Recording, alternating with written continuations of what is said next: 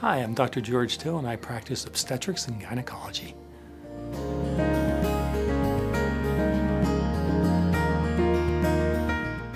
My hours are a little bit unusual in that I work the night shift on labor and delivery.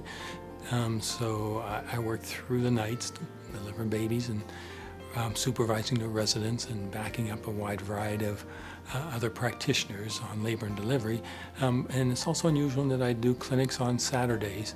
My clinic days are Saturdays and Mondays, which is a bit unusual.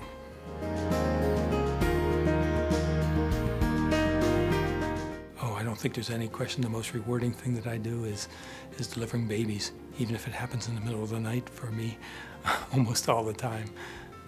It's an amazing experience, unlike anything else in medicine.